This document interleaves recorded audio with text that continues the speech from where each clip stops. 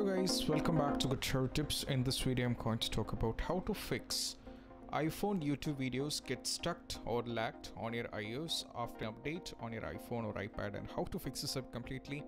So let's get started. So first thing, when you're having these kind of trouble, what you have to do is you just have to follow these instructions. And the first one, what you have to do is you just have to check the internet connection. That is what you have to do. As you can see that I have been connected to the internet right now. So the first method is you just have to check whether if you're using the Wi-Fi, you have to make sure the Wi-Fi you're connected is having good internet connection. In the same way, if you're using cellular data, make sure you're having enough data pack on your iPhone. This is very important. You have to make sure that you're having good internet connection. This is the first step. And moving on to the next solution is all which I would like to make you notice is, imagine that you're watching some kind of videos and in between you got something stuck. So the next thing which I would like to make you notice is you just have to force close it.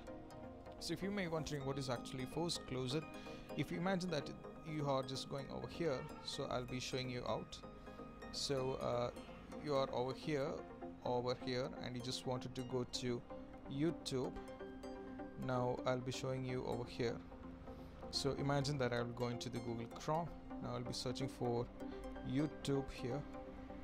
So I'll be searching for YouTube.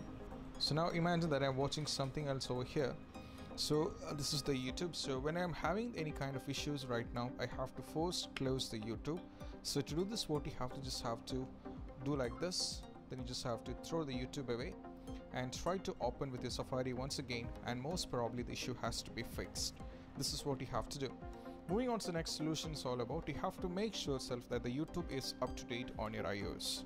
Okay, this is very important. Even we are much aware about updating the software, as well as in the same way we have to make sure the apps are up to date. Sometimes when the apps are feeling any kind of buggy or something else, the easiest and fastest way to fix this is you just have to search for the App Store. You have to open your App Store.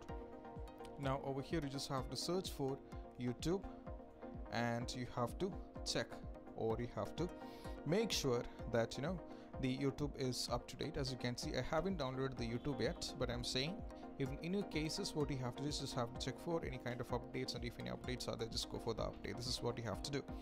Moving on to the last solution which I would like to make you notice is you have to delete the respective app. For example, here in the trouble we are having an issue with the YouTube.